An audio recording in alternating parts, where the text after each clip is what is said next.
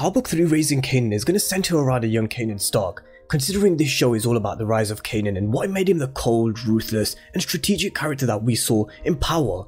But Power Book 3 Raising Kanan is going to be more than just a story about Kanan.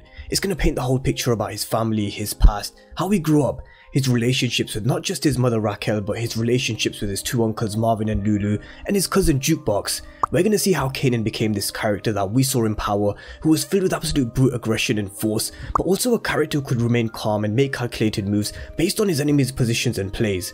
The story will involve a power struggle with his mother Raquel fighting to dominate the streets with their rival Unique, and how Power Book 2 Ghost is showing us the rise of Tariq. Power Book 3 Raising Kanan is going to show us the rise of Kanan in a similar manner, but it's going to be a lot more grittier and raw, being set in the 1990s. So this is the first character breakdown video that I'm going to be releasing over the next week in the lead up to Power Book 3 Raising Kanan, and there's no better way to start this character breakdown series than with the main character himself, Kanan Stark. So if you are new to the channel and you haven't done so already, then remember to smash the subscribe button if you want to see everything Power Book 3 related, with reviews, breakdowns and storyline breakdowns as we get close to that premiere date of July the 18th. But let's have a look at Kanan's character profile, his family, his characteristics and his character description. Kanan is a son to Raquel, and there's no mentions of his father. There were early rumours that Omar Reps, who is playing Detective Howard, could be Kanan's father. I don't think that's the case because we have to rewind it back to season 5 of Power, when Tony Teresi was released from prison. In a conversation with Tommy, Kanan told him to give it a chance with him since he didn't have a father himself. So I don't think we'll see him, but we may hear stories about who he is and why he's not in the picture. They could write someone in a twist, but we'll have to wait and see if this happens. But his uncles are Marvin and Lou-Lou, who will be two of many mentors for Kanan, and his cousin Jukebox, who I'm sure Kanan will spend a lot of time around, and this is his main family. Now, blood doesn't necessarily make someone family, and Kanan will have friends who I'm sure he does consider as family, and I'm going to touch on one character in particular later on in this video.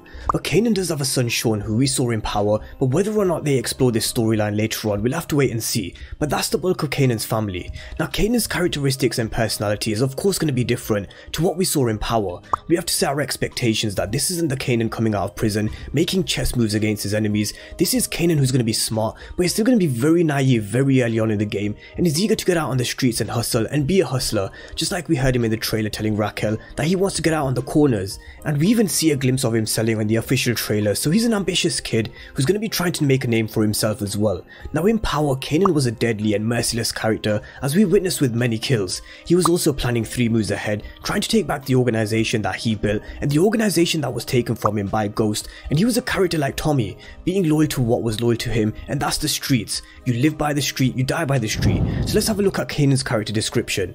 Smart, driven and still naive, Kanan's world revolves around his mother Rac, who raised him herself. She's everything, and at the same time he's beginning to get a sense of not only the world around him, but his place in this world.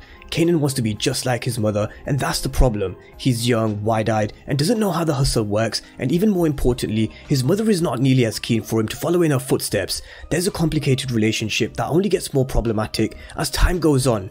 So as I described Kanan's traits in Power, he was someone who had been in the game for years, so we can't expect the same in Raising Kanan. But his character description does paint a picture of a character who's going to be smart, a hustler, and this is Kanan, who's going to be learning the way of the streets with many harsh lessons to come for him, just like we saw in the trailer where he's going to be robbed by these men and what looks like Marvin having his back and coming to his rescue. And I'm going to come to his relationship with Marvin, Jukebox and Lou-Lou in just a moment. But majority of this character description is taken up with the relationship with his mother Raquel, because his world is going to revolve around his mother Rac. She's going to be his everything, and we're going to see how both of them want to protect each other, and it's a similar relationship to what we've seen with Tasha and Tariq. We have two characters, Tariq and Kanan, who want to hustle, they want to be in the game, and we saw Tasha reluctantly accepting that this is who Tariq is, and if he's going to be in the game, then she was going to teach him. We're going to see a very similar relationship and build up with Kanan and Raquel, where Raquel will do everything to protect Kanan because he's going to be her world. She even wears Kanan's name around her neck, which is why she wants to keep him away from these grown folks business. But she'll realize very early on that there's no stopping Kanan entering this life. Raquel will accept Kanan for who he is and teach him, you want to be in it, you in it. And he's going to be just like his mother at the end of the day. And that's the problem. He's young and he's going to be very naive at first. Their relationship is going to be complicated and problematic as time goes on, and I can only assume that as a young kid, Kanan will cause some problems for Raquel, just like Tariq did at a young age for his family, taking matters into his own hands, killing Ray, using Tasha's gun. That caused a real problem for their family, and his decisions ultimately had consequences, which resulted in him setting up Kanan. And I think we're going to see Kanan's actions having consequences, and he's going to have to learn quickly about who he is and who he's going to have to become in order to survive.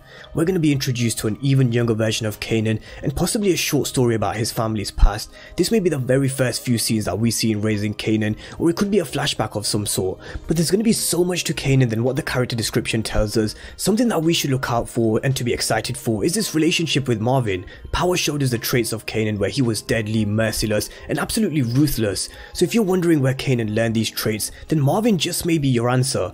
We saw in the trailer Marvin telling Kanan that he's in training, time to get them reps in. We're going to see Marvin mentor Kanan as well as protect him and have a real father-son type of relationship with Kanan, especially because Kanan not having a father figure around, he'll be looking for someone to fill the void, and Marvin will fill this void to some sort of extent, especially because Marvin doesn't really see eye to eye with his daughter, who's Jukebox. London Brown was on Instagram some weeks ago and mentioned that he's going to be one of many mentors and teachers for Kanan as he's making his way in the streets. He's the one who taught him how to clean a gun, and we're going to see Kanan taking facets of Marvin as the show progresses, as well as Lou-Lou and some other characters who I'm going to touch on in just a moment.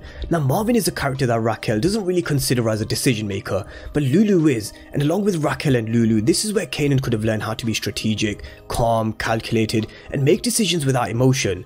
There's still going to be so many more mentors who come and go along the way, such as Scrappy, who Raquel orders to teach Kanan the inner workings of the family business, with Scrappy being one of Raquel's most trusted soldiers. There's of course Breeze, who we all heard a number of times throughout Power, and at some point Kanan took over the family business, and he would have had to make some tough decisions along the way, and he would have had to kill many people, and also people that he loved. How can you kill someone you love? Some say you ain't a real killer till you do. So who did Kanan kill that he loved? Whoever he does kill, I'm sure he'll have the same emotion that we saw in the scene between Ghost and Roller, for example. Now, loyalty will be a huge theme throughout Power Book 3 Raising Kanan, as he always is associated with power, and one of the most loyal to Kanan will be his friend Sean and Jukebox, and it's very iconic that his best friend is called Sean, and Kanan named his son Sean, but it's something I want to talk about in a bit more detail, and I'm going to do a short video on Sean and Kanan, which I'll release in the coming days, so remember to turn on your notifications on for the videos to come. But Jukebox and Kanan will have a real strong relationship growing up. We learned a lot about their relationship during the conversation in Season 3 Episode 3. I would urge all of you to rewatch this scene between Kanan and Jukebox before the premiere of Raising Kanan, because they explain in this scene how Juke was the first person who Kanan called when he dropped his first body, and Kanan was the first person to find out that Juke fucked with girls, so they confided in each other, and we'll see Juke and Kanan having each other's backs, especially when it comes to someone like Davina, who Kanan really needs to be careful of. Davina is a character that Kanan has a crush on, and she's also someone who could be working for Unique. Davina's going to be kicked out of school for having a fight, and Kanan's going to be there for her, but if she's working for Unique, who's going to be Raquel's rival, then can Kanan trust her? Trust will play a huge factor too with Kanan and Davina early on. We saw how Tariq was burned by Effie in Power because he was too trusting and too naive, and I really wouldn't be surprised to see something similar happen to Kanan very early on in Raising Kanan. But let me know what you guys think about Kanan, his relationship with Raquel, Marvin and Jukebox, the characteristic differences between Power's Kanan and the young Kanan, and generally what to expect from Kanan. I'm going to be dropping daily videos from now on, so remember to smash the subscribe button as well as having the notification bell turned on if you haven't done so already. But as always, thank you guys for watching, and I'll see you next time.